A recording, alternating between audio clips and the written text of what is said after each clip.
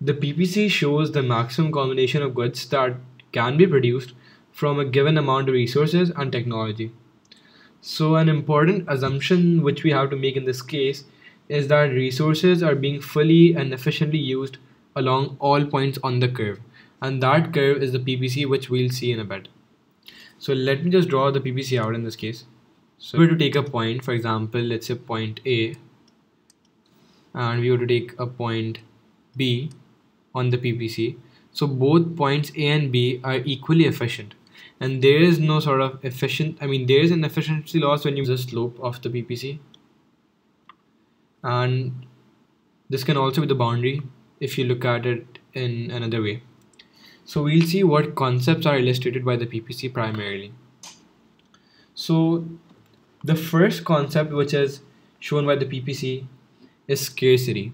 So as you can see, we have this boundary. This red line is a boundary, right? So every gives us the maximum possible combination of goods and services that can be produced at any given point in time in a given economy. So we can't really produce beyond the PPC at the given point in time, and so this is the boundary which we are restricted by. Now the second concept is choice. So this choice arises because of the need to select one of the many options of the boundary. So let's just say that these goods on the y-axis represent capital goods. These are your capital goods.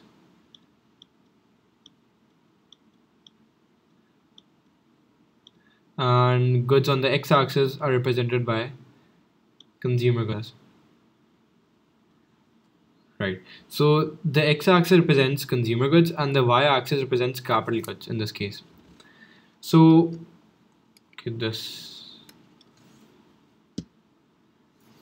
Yeah.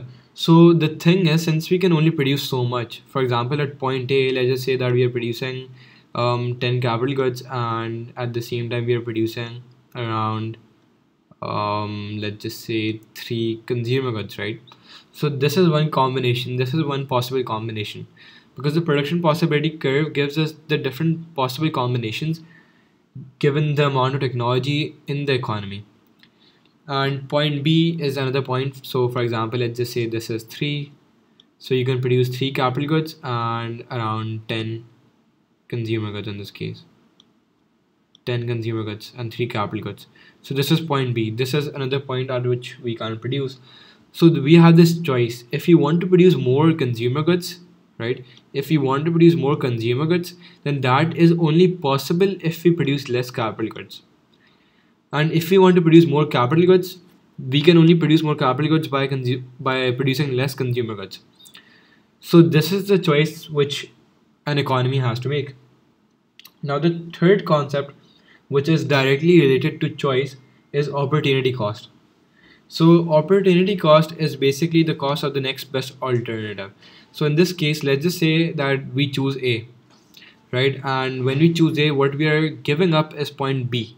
So choosing A means that we are giving up point B, which in this case might just be equally, it is equally efficient, but it's the choice that we got to make. So A, we choose A instead of B. So there is an opportunity cost in this case, because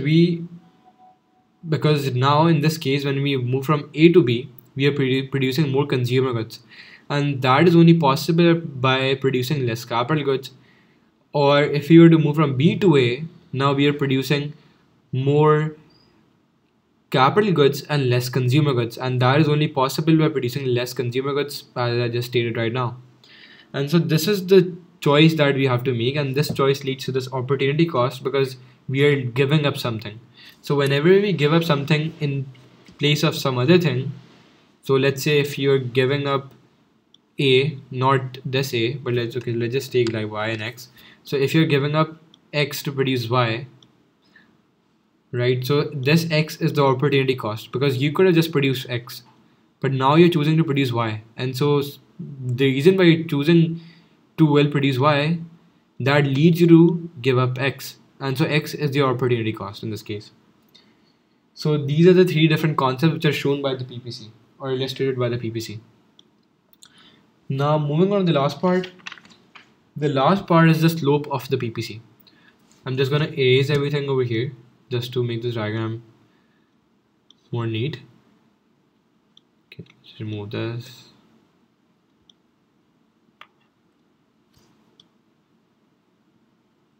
Now the slope of the PPC is known as MRT, which is the marginal rate of substitution. Sorry, marginal rate of transformation. So MRT, which is the marginal rate of transformation. It's just a fancy way to identify the slope, right?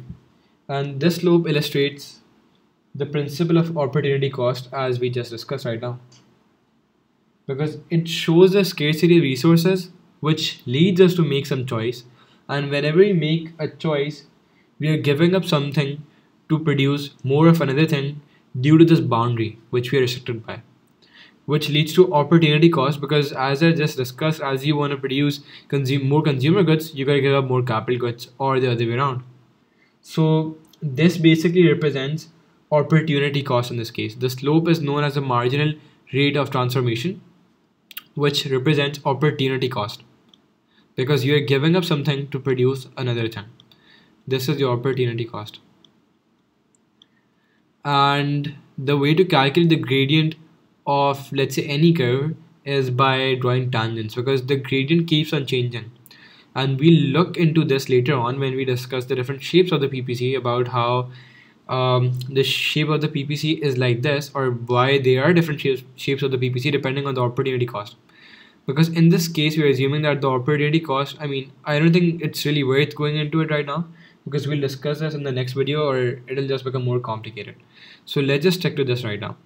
So if you want to calculate the gradient, let's say at point A, which is going to be the marginal rate of transformation, this is just a fancy word to identify the gradient in this case, we'll have to draw a tangent in this case. Okay, this one isn't a tangent, but let's just say it touches over here, right? So this will give you the gradient or the marginal rate of transformation at point A, and this will give you the marginal rate of transformation at point B, if I can draw a proper tangent, which this is not, but it does fulfill the point. So we can get the MRT at point B, and the gradient keeps on changing since it's a curve, and there is a reason behind that, which we'll discuss in the video about different shapes of the PPC. So that's pretty much it from this video, because we have covered opportunity cost, concepts illustrated by the PPC, which includes the boundary, which is, well, your scarcity in this case, because you can't produce every single thing. At the same time, we discussed choice. We discussed opportunity cost, which is brought about by the existence of choice in this case. And then we discussed MRT, which is the slope of the PPC, which gives us the value for opportunity cost. For example, in this case, if we are giving up, let's just say, one capital good to produce, not in this case, not in this diagram, but in some other case, if you're giving up one capital good to produce two consumer goods on point A, on some point on the curve, to produce two consumer goods. So in that case, what's going to happen is that since you're giving up something to produce another thing, that's your opportunity cost, right? Because you're giving up something, and the value will be 1/2 of the gradient. So M, which is the gradient in this case, let's just assume at some point on the PPC is going to be 1/2. So that's pretty much it from this video.